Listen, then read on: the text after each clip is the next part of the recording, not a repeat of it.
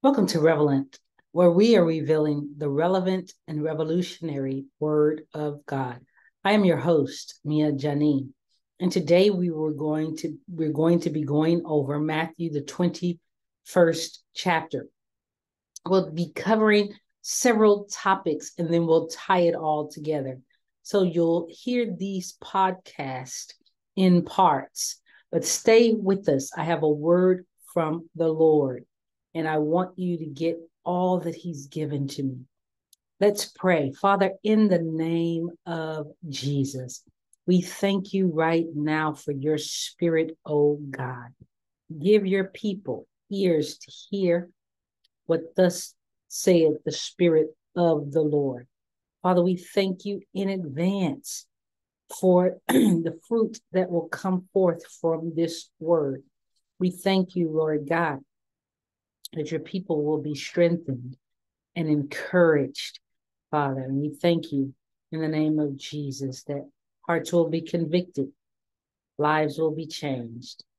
In Jesus' name, amen.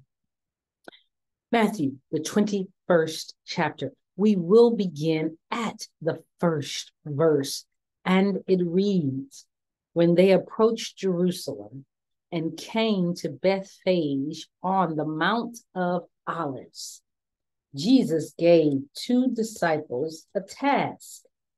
He said to them, go into the village over there, and as soon as you enter, you will find a donkey tied up. You will find a donkey and a colt with it. Untie them and bring them to me. If anybody says anything to you, say the Lord needs it. He sent them off right away. Now, this happened to fulfill what the prophet said. Now, say to daughter Zion, look, your king is coming to you, humble and riding on a donkey, and on a colt, the donkey's offspring. The disciples went and did just as Jesus had ordered them.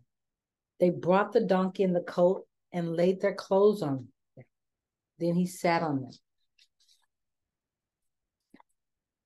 Now a large crowd spread their clothes on the road. Others cut palm branches off the trees and spread them on the road.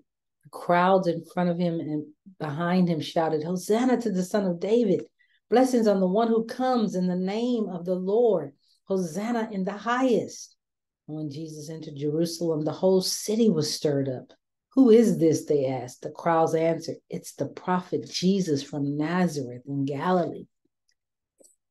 You know, this is rich text, but we're going to attempt to dive into it because the Lord has given me so much. We see here the triumphal entry of Jesus into Jerusalem, the city of peace. We see this happening prior to his death, burial, and resurrection. We know that the Mount of Olives is the place where Jesus ascended to go and be at the right hand of the Father after he rose from the dead. It's the place where Jesus gave his disciples instructions, and they looked up and watched as he entered the clouds.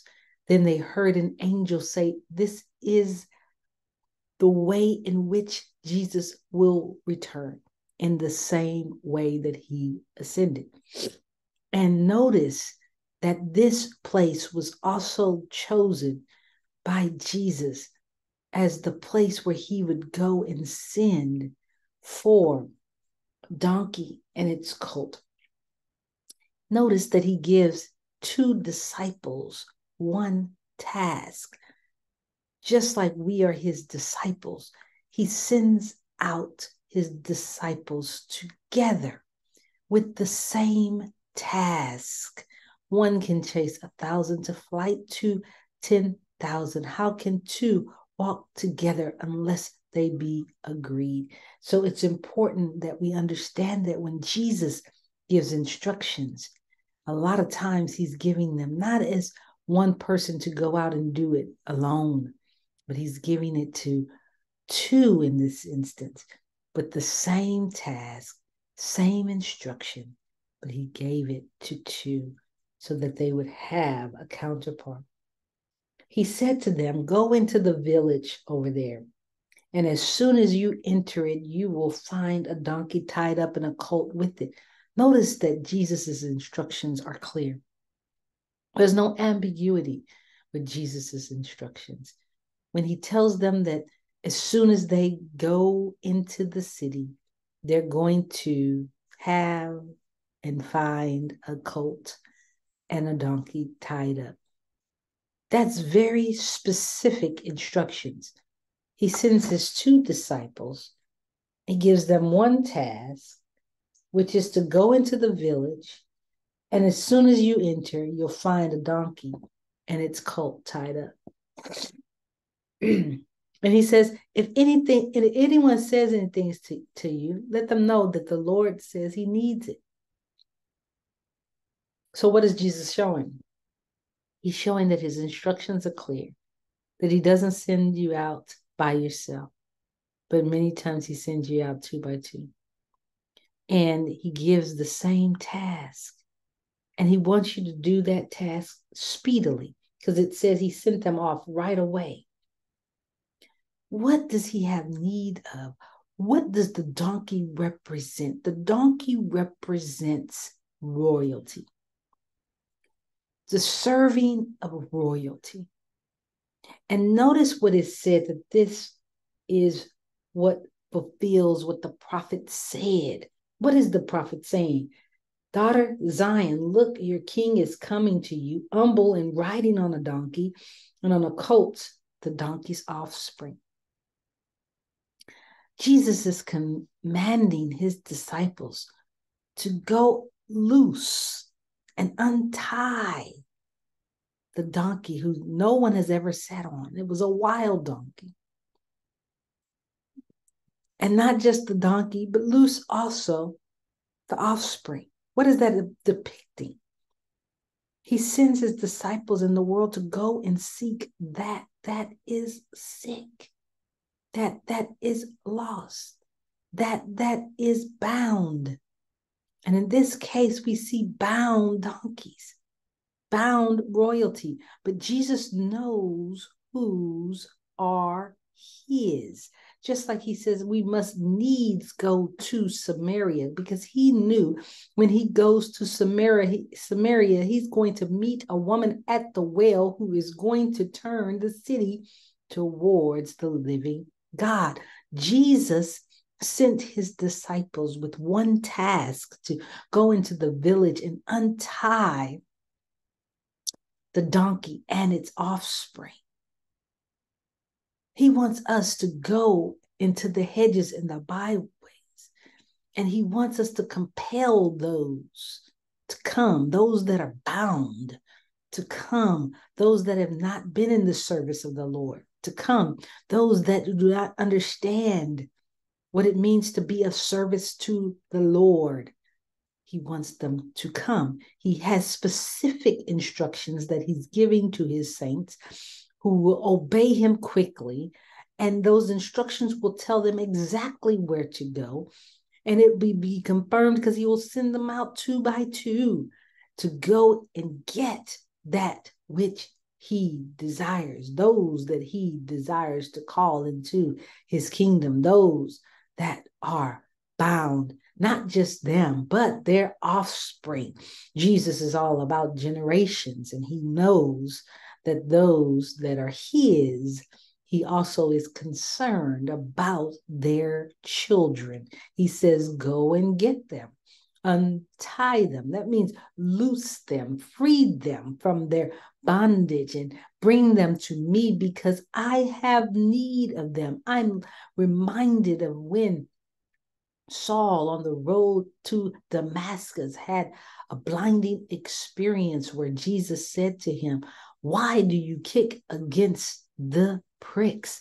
And he needed him. And so he blinded him so that he could get to a place where he could convert him and change his name. The Lord knows that the harvest is plentiful, but the laborers are few. This is the time before the triumphal entry that the Lord is requiring his disciples to go and seek the lost, to go and seek those that need the great physician. Go and seek those that are going to be a part of the royal family, but just don't know it yet. Right now, they haven't served. They don't understand. They are outside of the camp, if you will. But Jesus always knows where to find his disciples. And he, in that particular time, will send those who are going to be used to get others who he wants to use. Here we see two disciples going out and compelling the donkey and its offspring to come and be of service to the Lord, and they obeyed him quickly. They brought the donkey and the colt to Jesus for him to sit upon and make his triumphal entry. My friends, Jesus is coming back soon. And before his re-entry, he's requesting that we, as his disciples, join forces to go and do what he commanded us those many, many years ago. Go into the hedges and the byways. Loose, set the captives free, and bring them to Jesus. Prepared the way for them to be prepared for the coming of the Lord. He wants us to do his work. He wants us to obey his instructions, for he knows those that are his. The harvest is plentiful. The laborers are few. Let us be about our Father's business, obeying the specific instructions of the Lord, knowing that he is soon to come.